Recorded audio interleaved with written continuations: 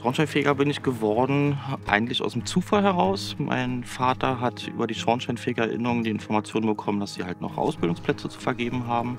Hab mir das angeguckt und habe sofort Gefallen daran gefunden.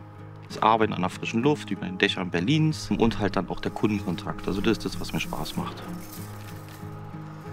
Ich bin Sascha Staszewski, Schornsteinfegermeister in Berlin Neukölln. Ich führe seit 3 Jahren ein Familienunternehmen zusammen mit meinem Schwager, meiner Frau und meinem Sohn. Also es gibt da tatsächlich eine Geschichte zu, warum wir Glück bringen. Im Mittelalter war eine sehr enge Bauweise der Häuser.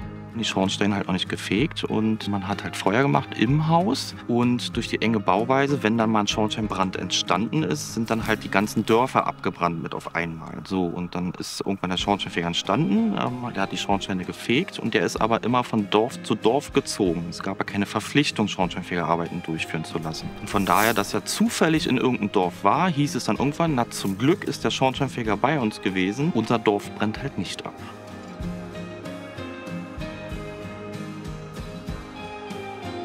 Die Zukunft hat uns zu bieten.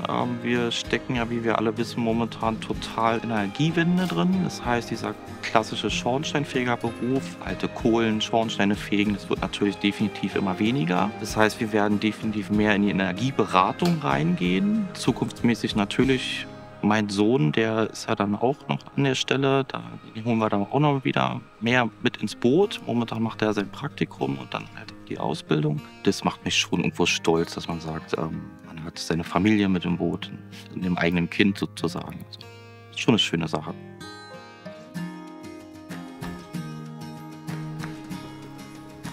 Mein Tipp an andere Unternehmer oder die es werden wollen, ist nicht verzagen. Es gibt immer schlechte Zeiten, weil das erlebt jeder Unternehmer.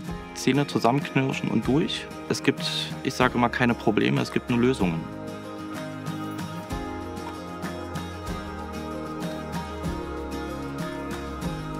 An meiner Arbeit gefällt mir wirklich am meisten der Kundenkontakt, muss ich sagen. Also immer dieses einzige Gespräch mit dem Eigentümer, der möchte eine Beratung haben. Das ist so das, was ich lebe letztendlich. Und man muss wirklich sagen, was ich vorhin auch schon sagte, dieses, wenn man auf dem Dach steht, Kehrarbeiten macht, über Berlin guckt. Man ist teilweise noch für sich, man ist frei an der Stelle einfach.